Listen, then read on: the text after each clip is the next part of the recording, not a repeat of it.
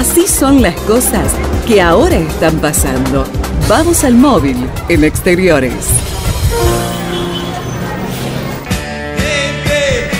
11 grados 7 décimas la temperatura a las 11 de la mañana, mucho frío. Nicolás lo está padeciendo en las calles de la ciudad. Te escuchamos, Nico. ¿Cómo están? Bueno, sí, bien, está fresquito, usted, no le voy a mentir. ¿Usa tupper? ¿Para qué? Bueno, para lo que se suele usar un tupper. para conservar comida. Sí, ¿Qué otro uso tiene el tupper? No, sí, alguna que otra vez uso, pero la verdad que no entiendo el porqué de la pregunta. ¿El día del tupper? No, estábamos preguntando si es o sea, no veo que ¿Usted trabaja para esta radio o está trabajando para otra? Motivo de conflicto. Hace una hora que estamos hablando en la radio del tema del tupper, no hemos hablado de otra cosa en toda la mañana del tupper. Usted dice, ¿para qué? Yo estoy trabajando, disculpen. Queda claro que no es motivo de conflicto en la casa de Chetam el tema de los tuppers. Está claro. No, por eso. ¿En su casa abundan los tuppers o escasean? No, escasean. Escasean, bien, perfecto. Sí. No es una casa taperizada. No, usamos más otro tipo de recipiente, qué sé yo. El papel film, por ejemplo, con un plato. Ese es otro capítulo en la vida de las personas, el papel film. Pero otro. Lo vamos a abordar en otro momento. Perdón que haya interrumpido con estas banalidades de sus sesudas intervenciones. Bueno, le cuento, está fresco, muy fresco, Sí, como usted bien relató al comienzo de la salida. De todas maneras, bueno, abrigadito se aguanta, sobre todo el sol, porque está brillando intensamente, como decimos todos los días, y esa es la buena noticia.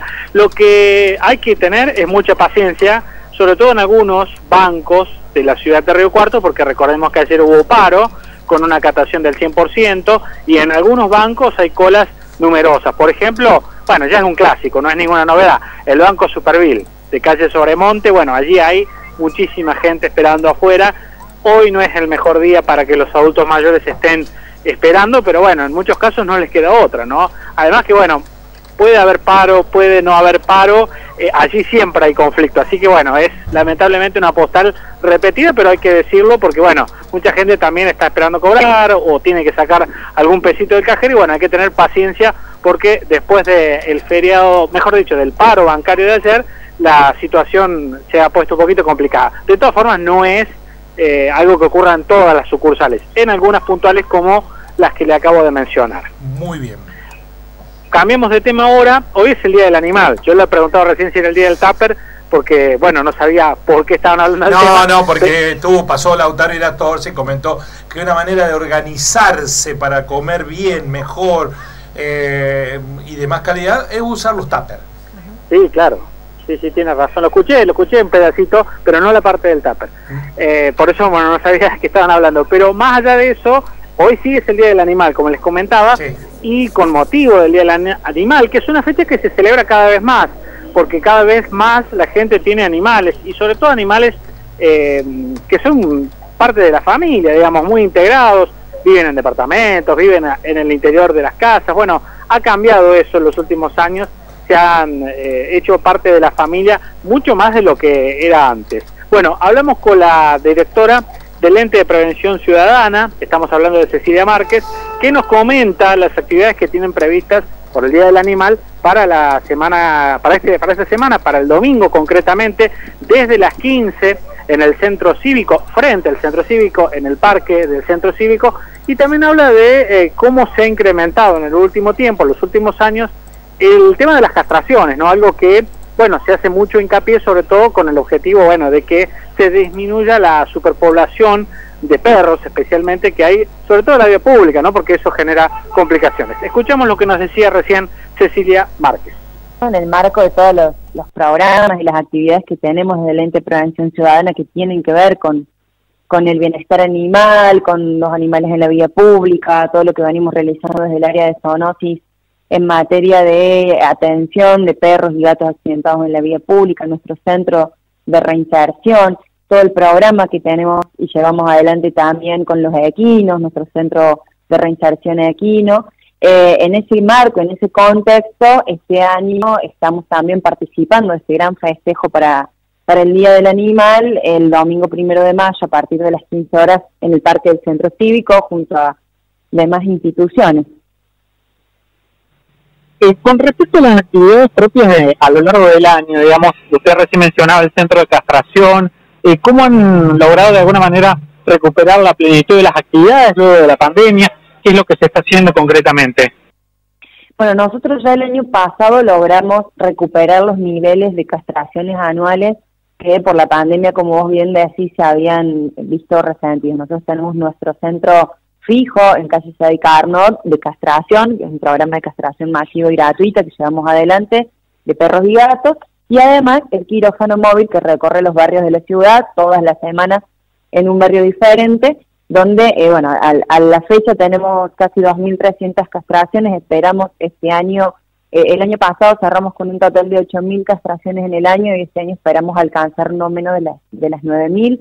Además estamos articulando con la Universidad Nacional de Río Cuarto también a través de un esquema de pasantías con la Facultad de Agronomía y Veterinaria, y con todas las instituciones, sobre todo las instituciones que están en el proteccionismo, que la verdad son una tarea importantísima en esto de identificar en los barrios a las mascotas con y sin dueño y poder generar una permanente demanda de turnos para que nuestro equipo de veterinarios avance permanentemente con la castración. Lo mismo con la vacunación masiva, realizamos vacunaciones antirrábicas, que este domingo también los esperamos a todos, sin turno por orden de llegada, sí les pedimos a todos llevar a sus perros con correa y collar, pero vamos a hacer vacunación masiva y gratuita antirrábica, y bueno, en ese esquema es que venimos avanzando permanentemente.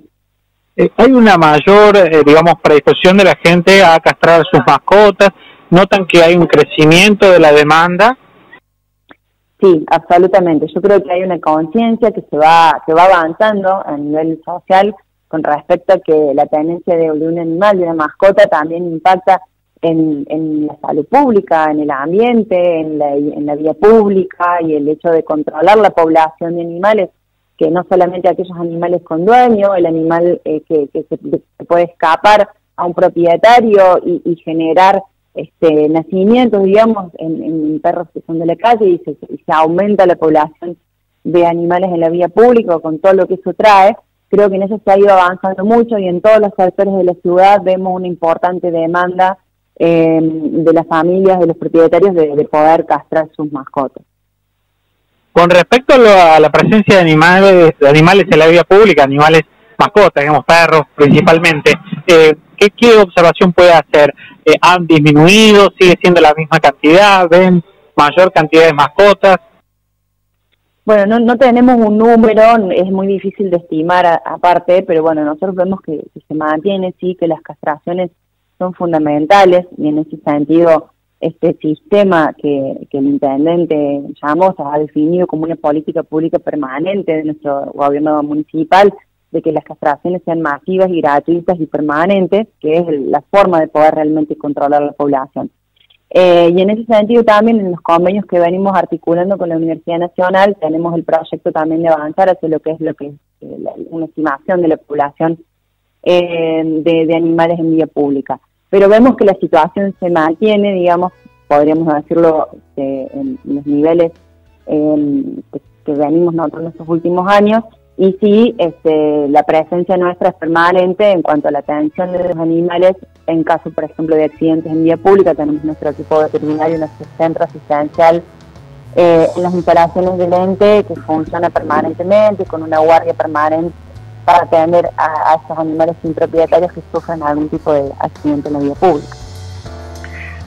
Bien, la palabra de Cecilia Márquez, la titular del Ente de Prevención Ciudadana, hablando entonces sobre las actividades y todo lo relacionado a los animales, especialmente las mascotas. Bueno, recordar una vez más que hoy es el Día del Animal en la Argentina. Y además, Nico, que hay una marcha hoy contra el maltrato animal, va a ser a las 17:30, organizada por el movimiento animalista Río Cuarto. Se marchará hacia el Consejo Deliberante a entregar un petitorio a los presidentes de los bloques del Consejo Deliberante por la falta de políticas públicas y presencia del Estado. Y menciona una serie de reclamos, por ejemplo, creación de la Sala de Derecho Animal en Río Cuarto, aplicación del programa de castraciones masivas, cosa que creo que se está haciendo, basta de TAS en Río Cuarto y por todas las especies, basta de crueldad, entre otras cuestiones que movilizarán a quienes se identifican con el movimiento animalista Río Cuarto. ¿Algo más, Nicolás? Nada más por el momento. Ya volvemos. Hasta luego. Así son